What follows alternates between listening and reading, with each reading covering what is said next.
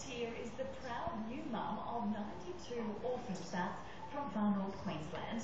These 3-week-old babies were left without parents after a particularly bad tick season. Some are so sick they need around-the-clock intensive care. The others need feeding and cleaning every 4 hours. It's sort of a bit like a production line where you wrap them all up and line them all up on the table and pop the bowls in there now. But there's simply not enough volunteers to handle the workload. Oh, it's fairly demanding, yes. These little kids are fairly demanding, yes.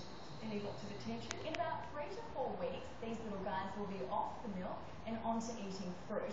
That's when Trish and her army of volunteers will need the most help. The cost of the fruit alone is around $1,000 a week, and it takes 4 hours every day just to prepare it. With Christmas coming up, Trish needs more volunteers to help these little fellas get back into the wild.